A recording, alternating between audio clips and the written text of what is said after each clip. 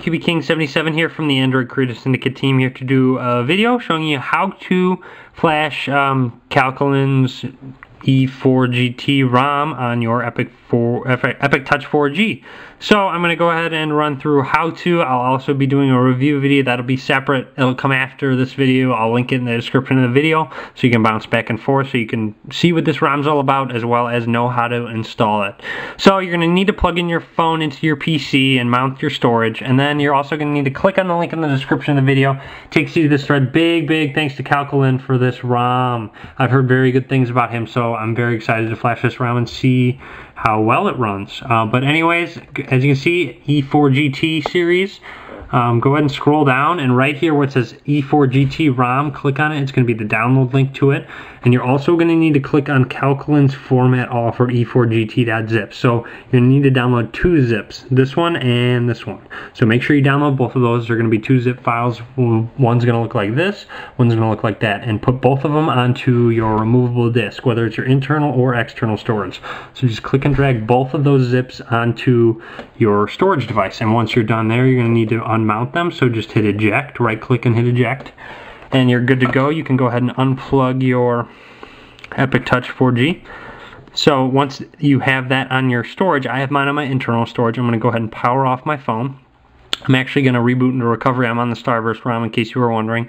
So I'm just going to hit recovery, so it's going to reboot me into recovery.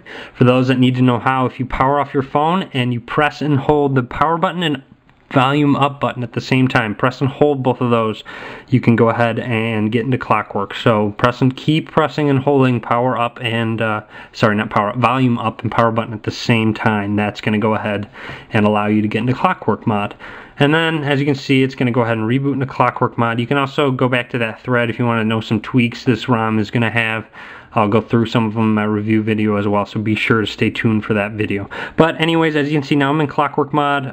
What you're going to need to do is, all you're going to have to do is go to install zip from SD card, select it, and then go to choose zip from internal or just normal SD card, whichever one it's on. Select that, and then navigate to wherever you put that wipe all zip file. So go to Calkulin's format all for E4GT.zip, select it, and then hit yes, install that. What that's going to do is erase your entire phone. So it's going to erase all your data, so you're not going to have any apps, contacts, messages, etc. So be sure to back up any of your data. You can also make an Android backup before flashing this ROM in case anything goes wrong. I already have an Android backup, so in case you need to make one, you can.